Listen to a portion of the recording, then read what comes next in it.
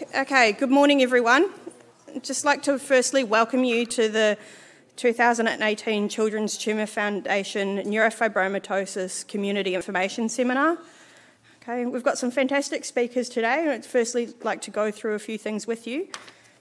Firstly, I'd like to acknowledge the traditional owners of the land on which we are meeting today, the Wurundjeri people of the Kulin Nation, and pay my respects to the elders past and present. Okay. There's a couple of housekeeping things I'll run through with you first before we get started. And firstly is that if you're needing the toilets, there's some out the door here and then round to the left. And upstairs and behind this auditorium and on level 1, there are some toilets along the corridor towards the lounge where we'll be having morning tea, afternoon tea and lunch.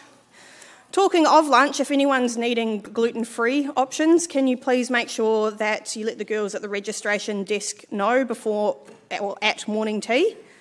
They will then source those options for you for lunch. Okay, there is stuff there for morning tea and afternoon tea if it's needed. Okay.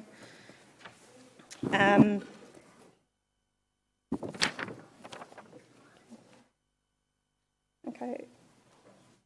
So aside from that, I would like to then welcome John Hughes, the Chairman and Interim CEO of the Children's Tumour Foundation, who will be chairing the day for us. Can everybody hear me up the back? Is it up there without voice? Okay. Firstly, welcome everybody to today, and I'd like to pass on thanks to a number of people. One is the Australian Chinese Charity Foundation, who currently funds this each year, which is fantastic. Natalie and the good people of the Murdoch, who have helped us to pull everything together.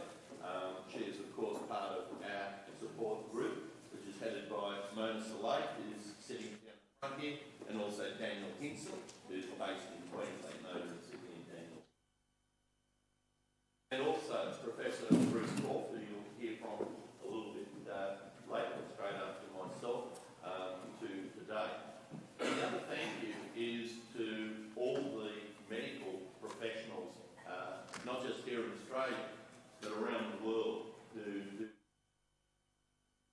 to research, etc., and supporting those affected by NF.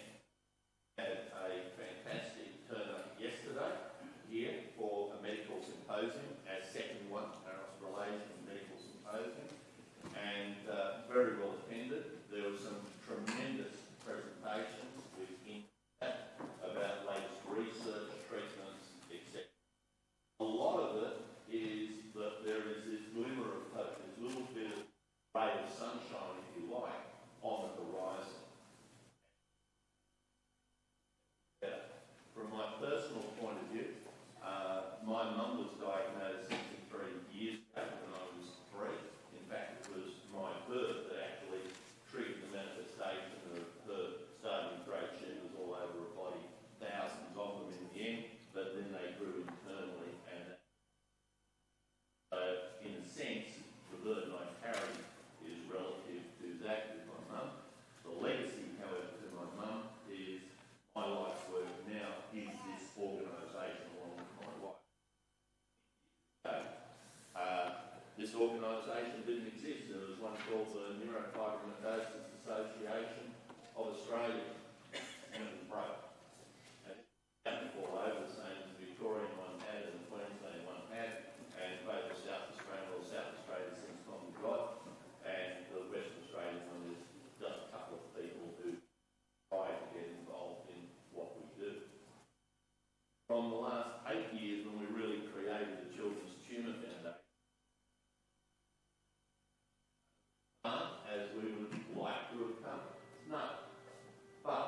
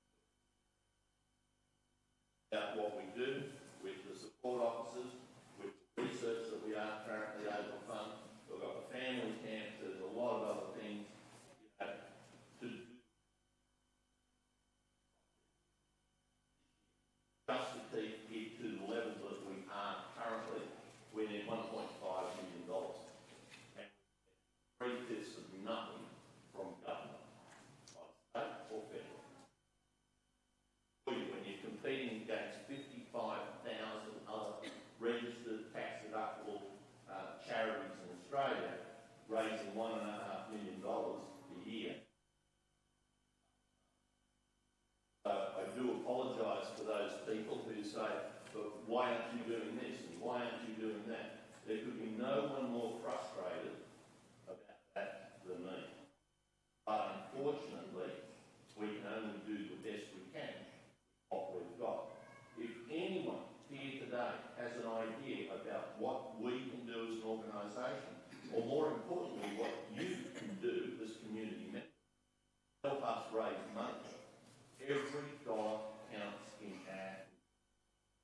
So whatever you can do, your little part in your local community, every part of that can help us.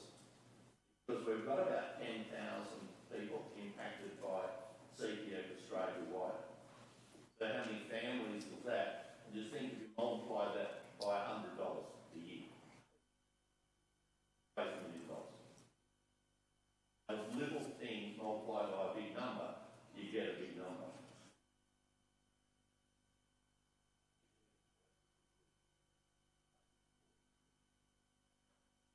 Please get involved. Now that I would like to do is more formally introduce Professor Bruce Korf, all the way from Birmingham, Alabama. He's not a southern boy, he is actually from New York and then to Boston and etc. But I'll read you a bit of his bio, but he is literally the preeminent person on genetics on NF. He is the man who mentored Catherine Bell. So we, again, owe a great debt of gratitude to this gentleman.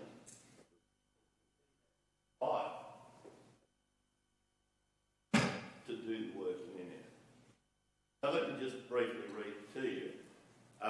Chief Genomics Officer, UAB Medicine, Wayne H. and Sarah Cruz Finley Endowed Chair in Medical Genetics, Professor of Genetics, Co-Director of the UAB Hudson Alpha Centre for Genomic Medicine, Associate Director for Rare Diseases, Hughes Personalised Medicine Institute, and Editor-in-Chief of the American Journal of Human Genetics, and was a past member and very heavy supporter of the Children's Tumour Foundation in America with a good friend of mine.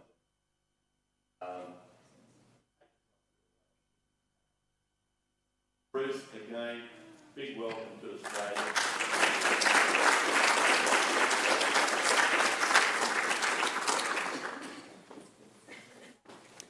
Oops. Oh yeah, get it. It's here.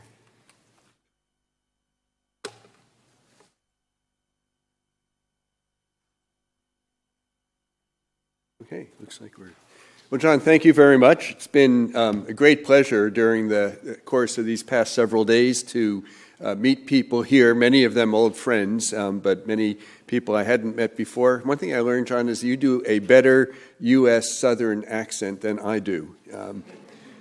As you pointed out, that's not where I'm originally from, but I moved to Birmingham, Alabama about 15 years ago to set up a new department of genetics there and to establish an NF program on site there as well. Well, I was asked to comment today about genomics of NF. Here's more specifically what I'll cover. I'll define for you what we mean by a gene and genomics first and foremost, and make some comments about genetic testing. It's possible that some of you have had genetic testing done in yourselves or members of your family. I'll try to give you a sense of what one can learn from that, what one doesn't learn from that, for example. I'll talk also a bit about clinical trials that are going on for NF, realizing that isn't strictly speaking genomics, but in fact it's genomics that has provided the insights that allow us to do clinical trials. So I'll try to give you a sense of what's going on in the world of therapeutics, and then end with a few comments about what I think may be the future of care for individuals with neurofibromatosis.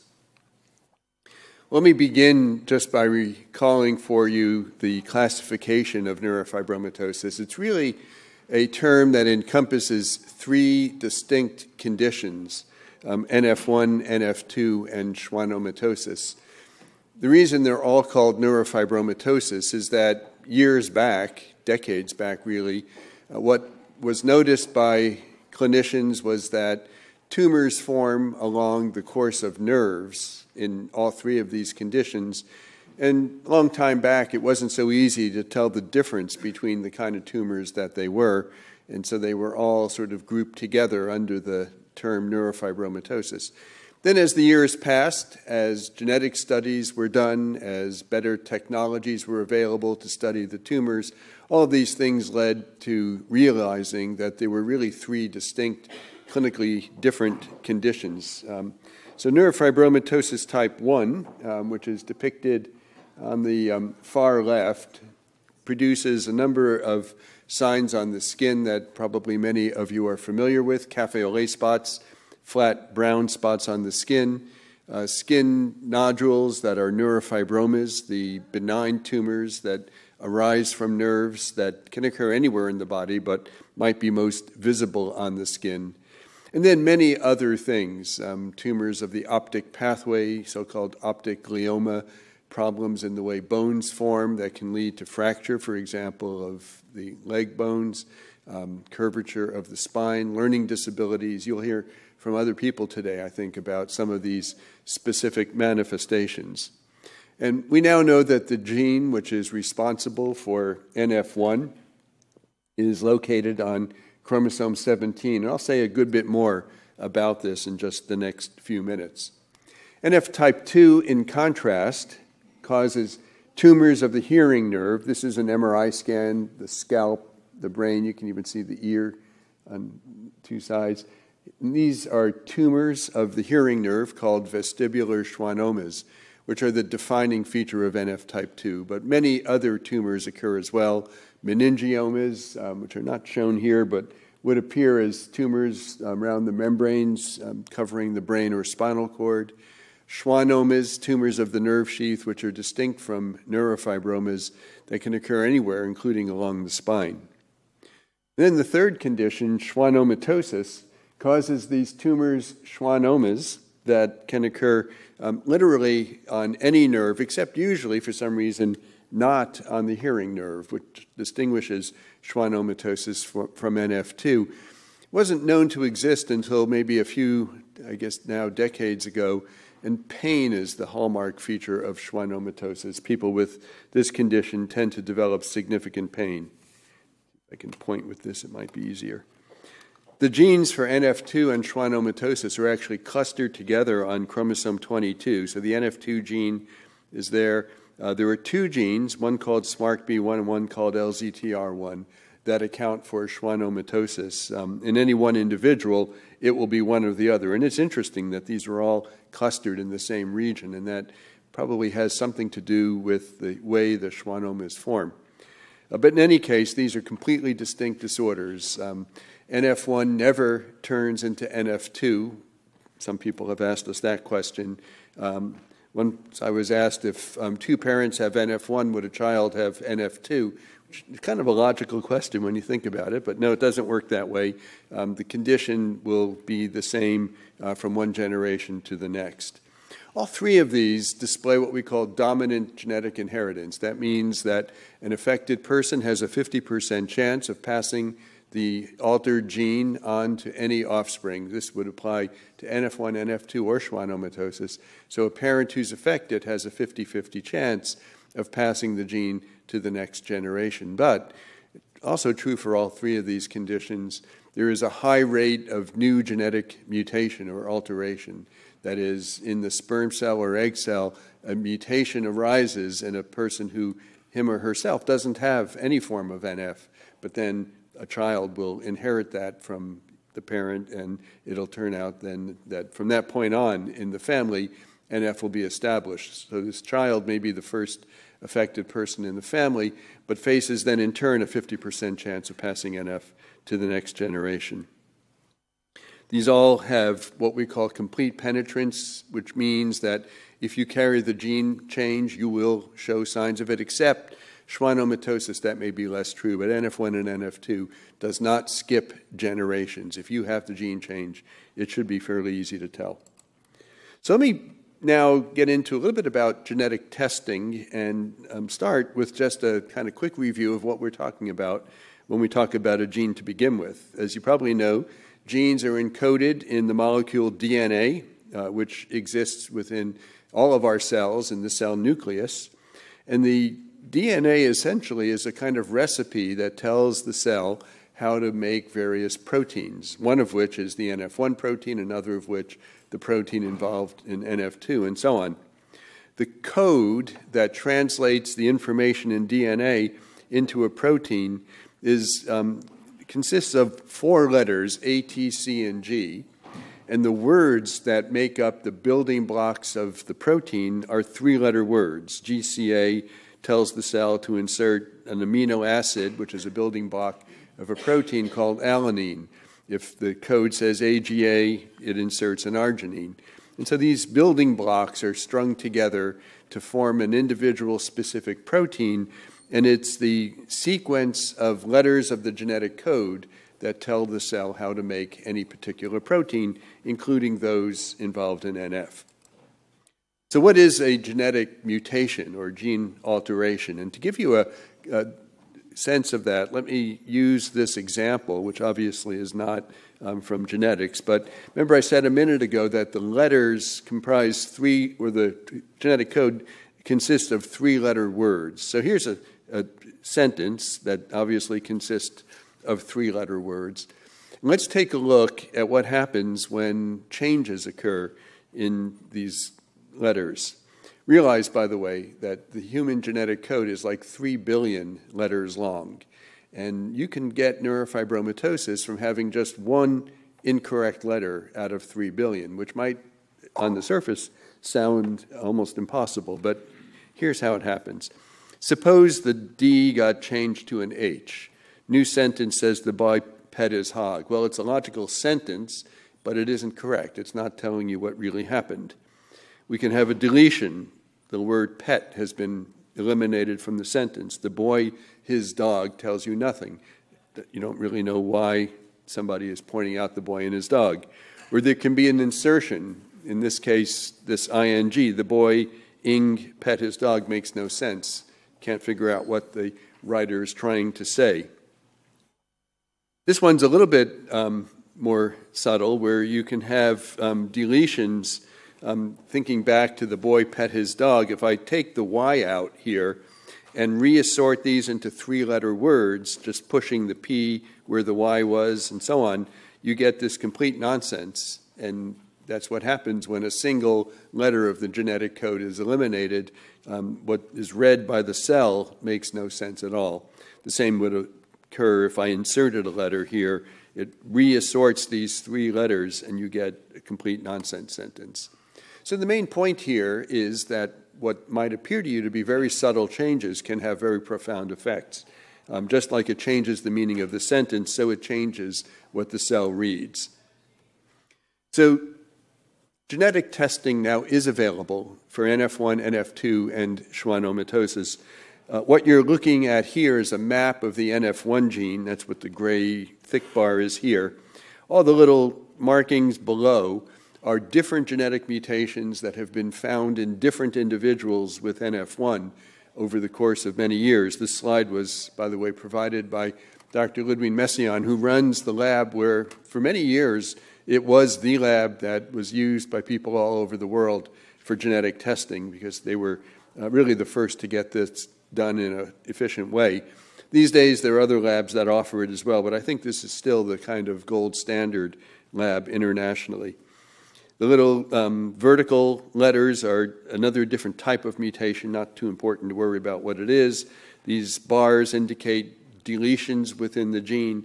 The main point to be made here is how complicated it is. Almost no 2 people have the same genetic alteration. At last count, we had seen more than 3,000 different gene mutations in the NF1 gene, different from one person to the next. But the lab has now worked it out pretty efficiently, and we can almost always find the genetic alteration if the question arises. And this applies equally well to NF2. Schwannomatosis is a little bit more difficult. The 2 genes, SMARCB1 and LZTR1 I mentioned, both of those are at this point not accounting for every one of the affected individuals, so there's probably more to be learned here. For the most part, you can't predict exactly how NF will affect a person based on the mutation. There's one particular tiny mutation which seems to give a very mild form where you only get the cafe au lait spots and learning disabilities, but none of the tumors. It's an exceedingly rare mutation, but an important one to recognize. On the opposite end of the spectrum, there are people who have their entire gene missing. We've marked it here in red and green on this chromosome, and here it's missing on the other chromosome. The green just marks the chromosome. And these people tend to have a pretty severe set of manifestations, a very large number of neurofibromas, early onset, and intellectual disabilities. These are IQ scores of people with the deletion, and they tend to be on the low end of the scale. So it's a pretty severe set of manifestations, rare, pretty easy to detect clinically, actually, because people look different. They tend to be pretty tall, which is not typical for NF1. Usually people with NF1, if anything, are shorter than average. There's a third form called spinal NF, where you get a very large number of neurofibromas. This is an MRI scan, and every spinal nerve, sometimes nerves down into the leg, massively enlarged. You see these almost beads on a string appearance on the skin, but you don't usually see many cafe au lait spots or skin fold freckles or cutaneous skin neurofibromas in this entity. And there are some particular mutations we've learned that cause that. That all being said, for the most part, you can't predict how NF will behave from looking at the gene mutation. So you can identify the mutation, and the condition tends to vary so much from one person to the next, it would be difficult to say exactly what manifestations to expect in any given individual. So that raises the question of, when do we do genetic testing? Should everybody have genetic testing? And my answer is not necessarily. And even in our center, which probably has the best access to genetic testing anywhere, given that the lab is actually was at one time and is still near the same building where our patients are seen, we only send it in particular circumstances. The first is when a child is seen in our clinic who has just multiple cafe au lait spots and no other signs of NF. And that's usually how NF first presents, NF type 1 that is. And in those settings, if we wait long enough, usually it will become obvious if the child is affected, but many parents prefer to know sooner than later just for their peace of mind. There is another condition called Hughes syndrome due to genetic alteration in a different gene, and all it seems to produce are cafe au lait spots, skin fold freckles, and learning disabilities, but none of the tumors. And although it's a rare condition compared with NF1, families are also interested in knowing whether that might be happening.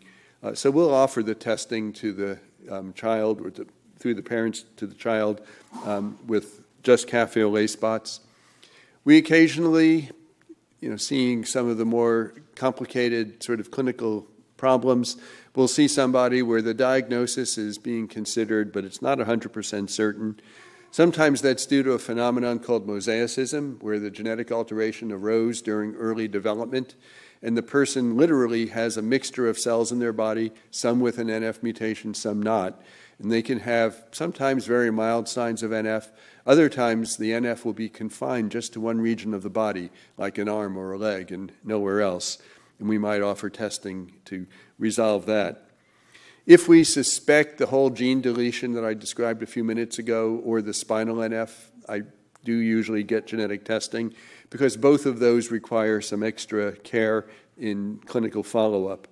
And finally, realizing this is a condition that a person has a 50% chance of transmitting to any future offspring, many people are interested in genetic counseling, potentially even prenatal diagnosis, to determine if the gene has been passed on. And that's fairly straightforward to do now. If you know the genetic alteration in the parent, you can get cells from the developing fetus, either by amniocentesis between 15 and 18 weeks of pregnancy, or by chorionic villus sampling, which can be done between 10 and 12 weeks. And it's even possible to do what's called pre-implantation genetic diagnosis, where a number of egg cells are obtained from the mother.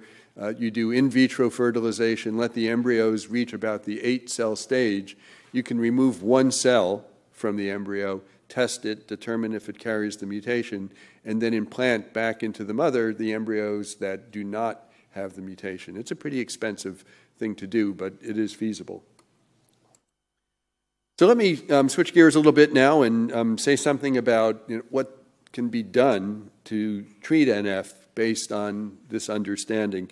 Now I'm going to say this next few slides will be focusing on NF1, but some of the same discussion could apply to NF2. All these genes are so-called tumor suppressor genes. What that means is that a person is born with 2 copies of every gene, including this one, and if you have neurofibromatosis, 1 copy is in its normal state, and the other copy has a mutation. It's either been inherited from a parent or it arose for the first time in the sperm or the egg, but either way, every cell in the body, unless a person is a mosaic, as I described before, will carry this mutation. So plus minus means 1 intact copy, 1 mutated copy. Actually, this would equally apply to NF2. The way a neurofibroma happens, or for that matter, a schwannoma in NF2, is the other copy of the gene undergoes mutation. Now, that might strike you as a kind of unlikely thing, but it turns out gene mutations are happening all the time in all of us. It's a natural thing. It's not due to any particular cause. It's just a kind of an error in the way the genetic material is copied. When you think of the fact that you've got 3 billion letters of the genetic code to copy every time a cell divides, it's not that surprising. Occasionally, it's like making a typographical error copying a large book. But in any case, if that mutation happens to be in the NF1 gene, if you have NF1 or in the NF2 gene or in one of the genes involved in schwannomatosis, the outcome is the cell has no functioning copy. It's depicted here as minus minus. Okay? Now, for most people who have 2 intact copies of the NF gene, if one gets mutated that way in a cell, you're not going to know it because that cell probably won't have very much success in dividing and doesn't usually cause any problem. But if you have already 1 mutated copy and you lose the other one, that gets you in trouble. Simple way to think about this is imagine the front and rear brakes of a car, okay, and they're independent systems. And you know when you drive a car, it's not likely, but possible that the front or the rear brakes will fail. But it's really unlikely that both will fail at the same time. If that had any likelihood, nobody would be willing to drive a car. But having NF is a little bit like somebody selling you a car and saying, well, the front brakes don't work, but don't worry, the rear brakes are fine. You wouldn't buy such a car if that opportunity arose without at least getting the brakes fixed. So having NF is like permanently having 1 set of brakes not working, and sooner or later, the other set may well fail, and that's what leads to a tumor. And so it does, and there's signaling between cells that in turn helps to kind of get these tumors growing. This applies equally well in NF2 and schwannomatosis. Malignant tumors, which are mostly a phenomenon of NF1, happen when these cells undergo additional genetic changes. So with that as a background, what could one imagine doing to treat? So here's the same thing I just depicted, except in words. You'd like to be able to prevent that second mutation. We call it a second hit sometimes from happening, but right now I don't know that there's an obvious way to do it. Maybe we could figure out a way to turn the gene back on if it's been altered by mutation. As you'll see in a minute, the way the NF1 gene works is it has a regulatory role in signaling in the cell through a protein called RAS, and that's been pretty successful, actually, so far in modulating RAS signaling or signaling between cells. So here's for NF1 what's actually going on. The NF1 gene product or protein is shown here. There's another protein called RAS, and it sits right inside the cell membrane. Picture, if you will, an antenna that pierces the cell membrane and has one end sticking out into the periphery.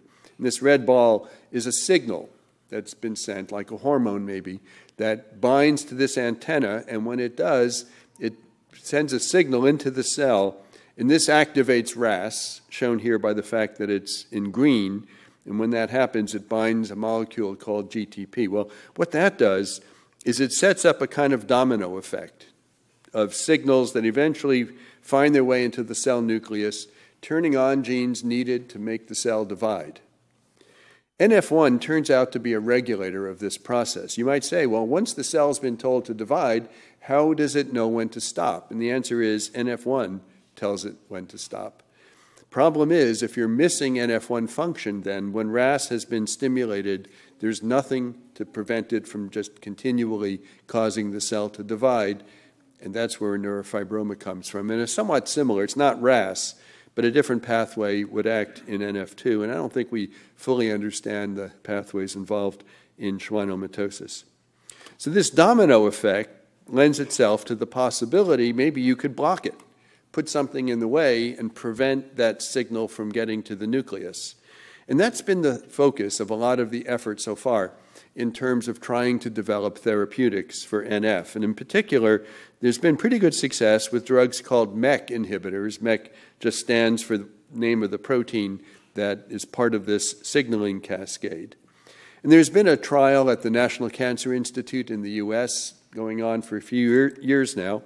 This is a patient of mine who's been treated, and I show this picture with the permission of his family. In fact, if you do a search on selumetinib and NF, I guarantee you this picture will show up online. His family has been very forthcoming because they really have been, I think, very happy with the way things have gone.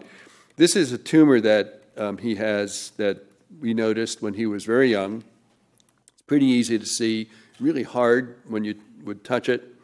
He's been on selumetinib, which is a MEK inhibitor, for a few years now, and here's a more recent picture, and you can barely see it. You probably wouldn't know it was there if you didn't know what to look for. This is a growth curve of his tumor, so from the point when we first noticed it, it was growing pretty linearly and went from 50 milliliters or cc's to almost 200, quadrupling in size. And then the red is where he started selumetinib, and you can see the tumor plummeted to about half of its size. It's more or less plateaued now. It hasn't totally disappeared, but it's gotten 50% reduction in size is pretty good. And I can tell you he and his family are pretty happy. The drug has, for him, been tolerable to take, and he has really benefited remarkably. So right now, this is not an FDA-approved drug in the U.S., or for that matter, as far as I know, anywhere in the world. There are other drugs that are MEK inhibitors, however, that are approved for use, including here.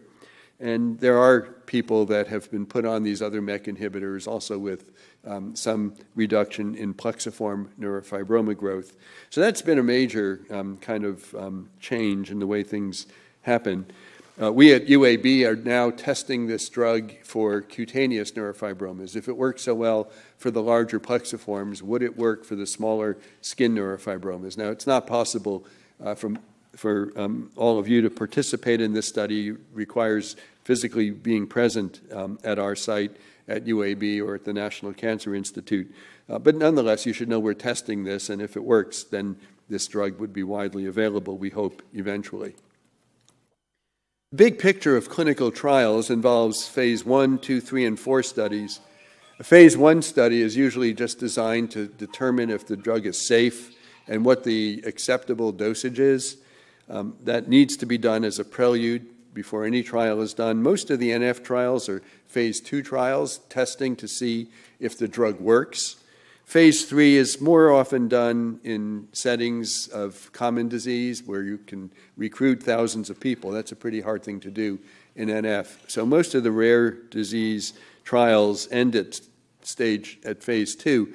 And if those end up working, it is possible to get the drugs approved for clinical use, and then there's a continual marketing, post-marketing survey monitoring for side effects. For the past now 12 or 13 years, we've had a clinical trials consortium. It's funded by the Department of Defense, actually, in the U.S. I know you don't normally think of the U.S. Army as funding NF research, and we can talk at the break if you want to understand why they are. But nonetheless, actually a few $100 million over the last 20 years have been put into NF research. This consortium actually is mostly in the U.S., except actually Children's Hospital at Westmead and Sydney, and now here in Melbourne are part of this through Dr. North. So this is a consortium that does exist here in Australia.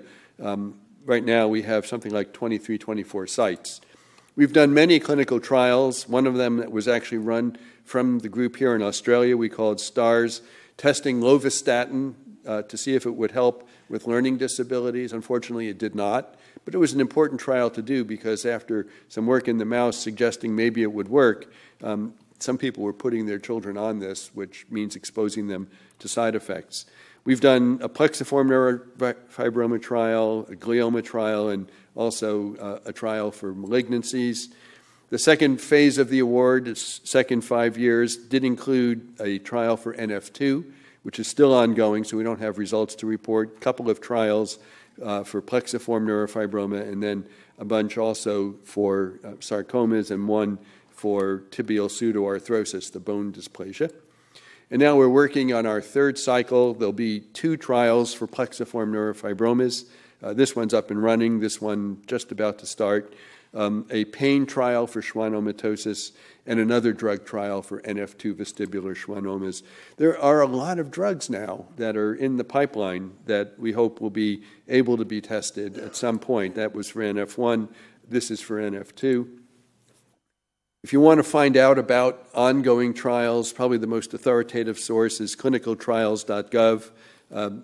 We try to keep track of these in our own site for the NF consortium, and the U.S. Army program URL is shown here too.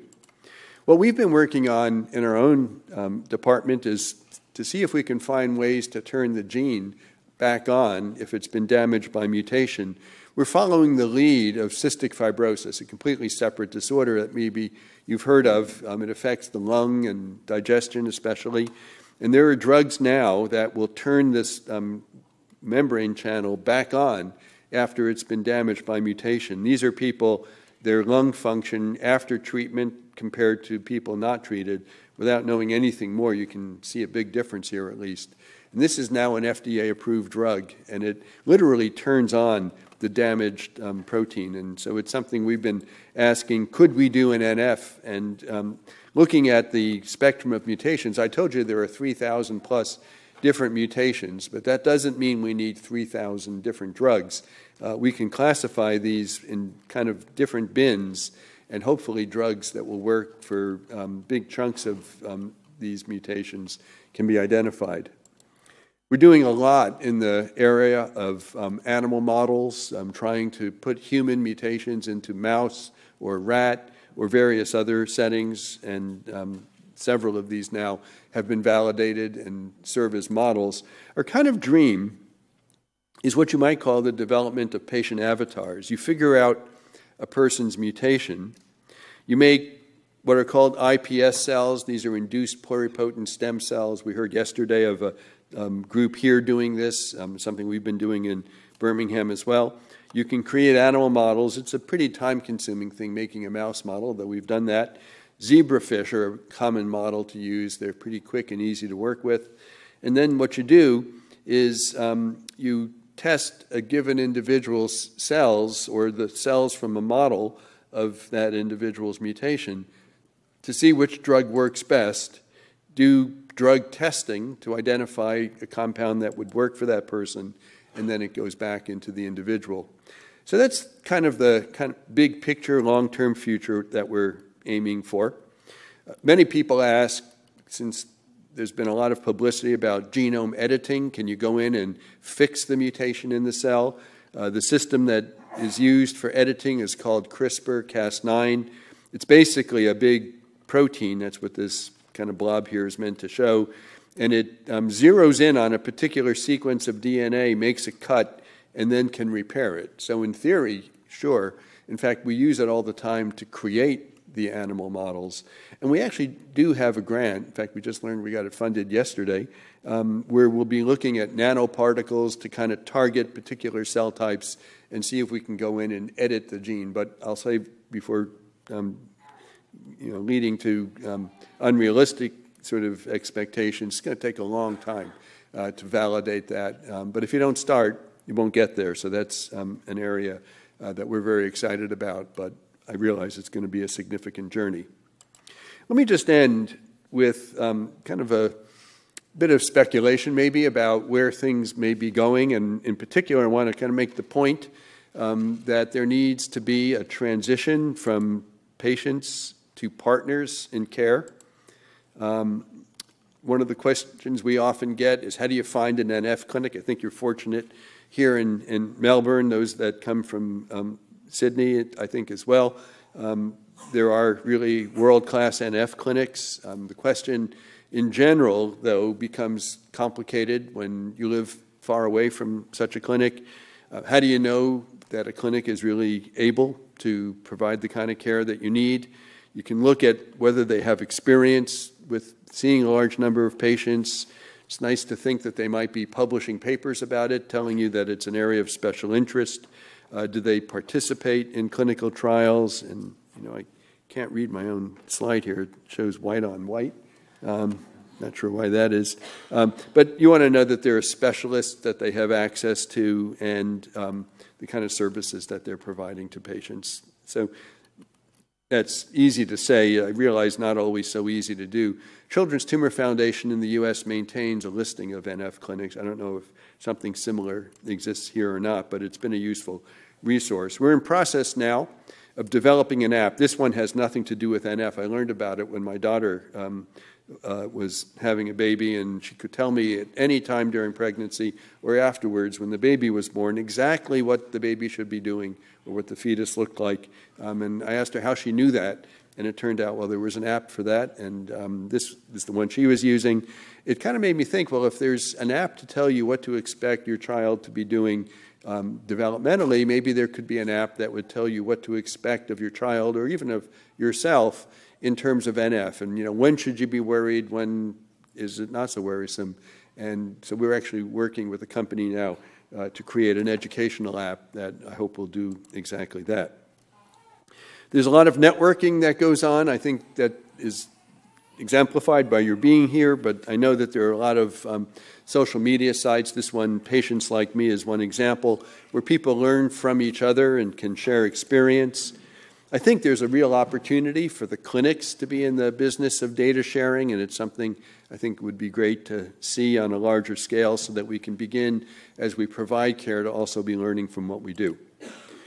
So where's the future of NF care? And I would answer that it may be three specific things. One is what I would call smart surveillance. Can we tailor the way we follow people to the individual, knowing their genetic mutation, maybe knowing something about their tumor burden, and not just treating everybody the same, but personalizing treatment so that we actually customize how we take care of somebody based on what we know they're specifically at risk for. Collecting data along the way so that we can guide the treatment and provide just the right amount of surveillance and not go overboard. You don't want to have your life be ruled by always making appointments for the next test if it's not a test that's really going to be useful for you, and having sort of just-in-time knowledge of what to expect and what to provide. Targeting treatments, tailoring them as best possible for the individual so that they target the particular problem that they're dealing with and minimize the number of side effects. And community building, including support from one another, trying to collect data, trying to make sure people have access to the care that they need. And finally, let me just point out that if you're interested in more information, there's lots of sources. The CTF in the U.S., I think, has an excellent resource. I expect here as well. There are things you can be looking at. I'll just mention that for the past few years, I've maintained on the UAB-NF website, the URL for which is shown here, a blog commenting on things going on in the world of NF, including things happening in national meetings, as well as some of the scientific advances. The last few blogs, I commented in some detail on the American College of Medical Genetics and Genomics guidelines for adult care with NF1. But it's another way to sort of keep up on what's going on. And actually, if you were to tune in soon, I have a feeling we'll be commenting some on this visit to Australia. So with that, I'm going to end and just want to say thank you for the opportunity to meet so many of you here. We'll stick around for the morning and be glad to chat individually. I'll maybe end with just a comment that the outlook for people with any of the forms of NF now has never been brighter. I can't claim that we've solved any of the issues, but as you've seen, I think there have been areas of real progress, certainly more in the past few years than in the 35, actually, it's been since I first started seeing individuals with neurofibromatosis. And I'll say for sure, for a child born today, the outlook in terms of therapeutics is much, much brighter than it ever was historically. Don't use the experience of a present-day adult to predict what the future of a child is. But even for present-day adults, there is hope that we'll have better treatments in the years to come. Thanks very much.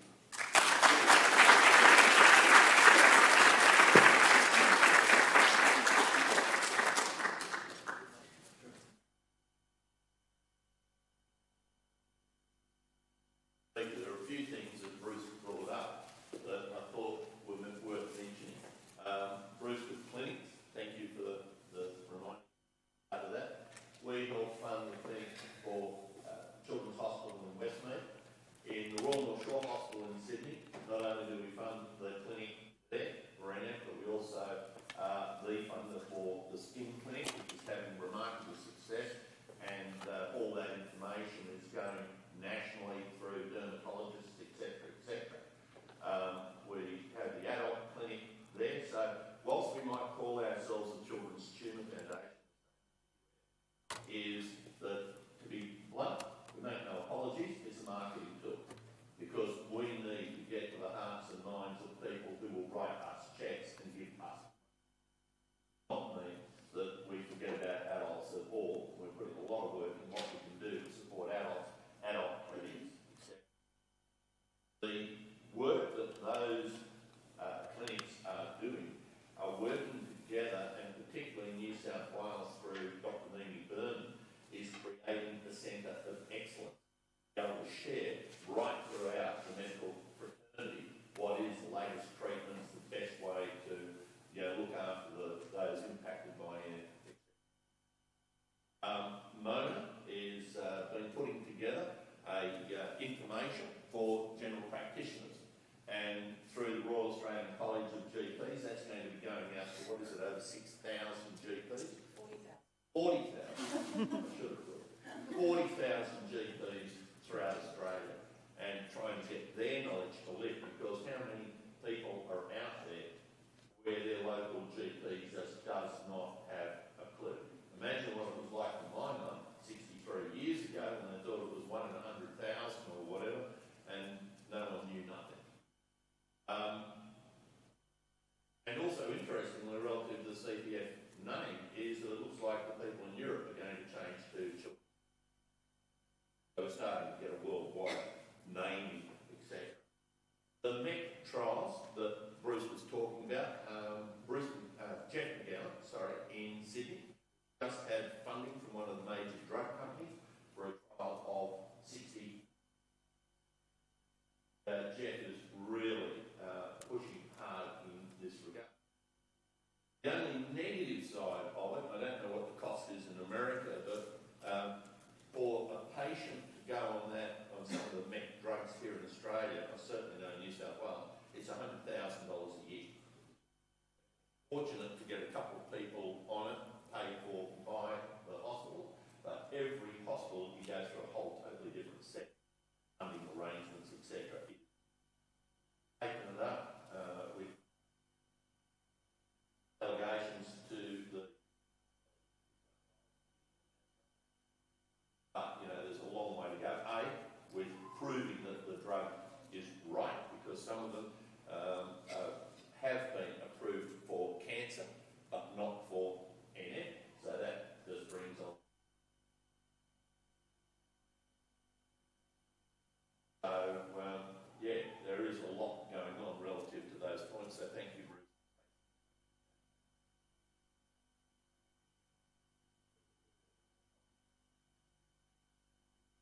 Natalie, over to you for the next intro. Great. Thank you, John. We've just got a couple of minutes for questions for Professor Korf if you would like to ask anything. Yep. Daniel's down here with a microphone and he'll run that to you if you stick your hand up, and please, I'll leave that to you to... Okay, sure.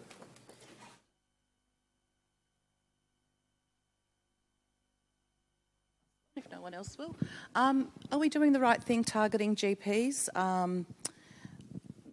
Who are the main carers in everyday life of people with NF in the US? Is it the GPs or are there adult physicians?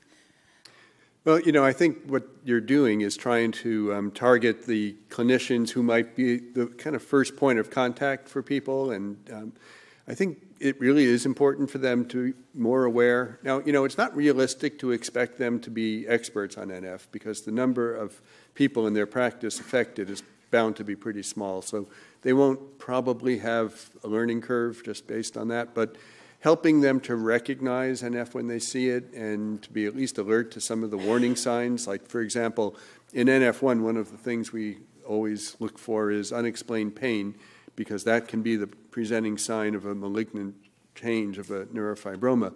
Not always a sign of malignancy, but it's possible it is. And you know, we've experienced instances where somebody would be seen by their general practitioner and they don't recognize the importance of that, and they tend to treat it conservatively, and by the time it finally becomes obvious something is going on, the tumor is advanced a fair bit. So it's really worth trying to educate general practitioners, but with the realistic knowledge that what you really want them to do is recognize the kind of major signs and then be prepared to partner with an expert who can actually provide the kind of detailed care that's needed.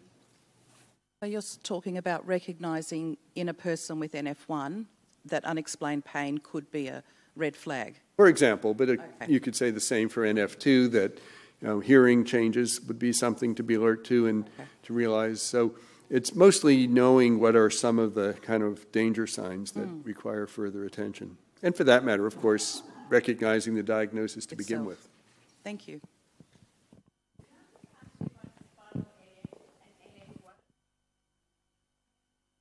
I'm asking about spinal NF and NF1 because I've got neurofibromas in every bit of my spine, and they don't grow on the nerve, they grow in the nerve and they rip the nerves apart. And I just want to know if NF1's related to spinal NF. Yeah, spinal NF is a particular, you might say, variety of NF1, or a particular way NF1 can behave. Now, people with NF1 can have spinal neurofibromas. So if you have the skin neurofibromas and all the more kind of common signs of NF, it's entirely possible that you'll also have neurofibromas along the spine. Spinal NF itself as an entity is due to changes in the NF1 gene. So it's the same gene, but there are slightly different changes. And the thing that distinguishes it is that you actually usually don't see the neurofibromas on the skin. In fact, you don't much see anything on the skin. But internally, you can have a very large number of neurofibromas, especially on the spine, actually not only. So yes, it's a variety of NF1. And like I said, anybody with NF1 can get spinal tumors. It's the presence of spinal tumors without skin tumors that defines spinal NF, though.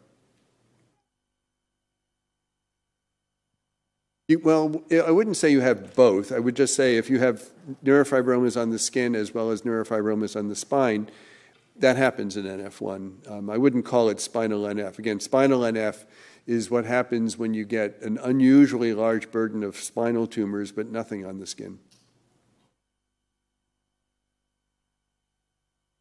I just had a question about the trials that have taken place in the US and whether you can say anything about side effects from the new medications, in particular if there's any concerns about it affecting the fertility of the patients. Yeah, so I presume you're referring specifically to the MEK inhibitors like selumetinib. And the answer there is that, yes, the drugs do have side effects. The most common side effects are on the skin. A lot of people develop a skin rash. It can be a red, sort of scaling skin rash that's itchy. Some develop acne-like skin changes as well. These are manageable, both by adjusting the dosage of the medicine as well as using other medications. There are side effects both on the heart and on the eye, which can occur. Those are monitored really closely, and if there's any evidence of those beginning to occur, usually the drug is stopped, at least temporarily. They are reversible, at least in the heart, and we haven't really seen any of the eye effects. I think with the current dosing regimens, those do not occur very often, but we do monitor carefully for those. But to your question about fertility, that is not a concern with MEK inhibitors. I guess main reason why is that, standard chemotherapy, the kind of thing you might use to treat cancers, including, for example, optic gliomas in NF1, function by killing cells, and many of the drugs in question do it by interfering with the replication of DNA within the cell. And one of the side effects sometimes is causing mutations or damage to germ cells, which is what limits fertility in people who have had chemotherapy for cancer. The MEK inhibitors are not that kind of drug. They don't kill cells actually at all, and they don't affect the genetic material. So there's no reason, at least known to me at this point, to predict that the MEK inhibitors would have an effect on fertility. They do have side effects, but that, as far as I'm aware, is not one of them.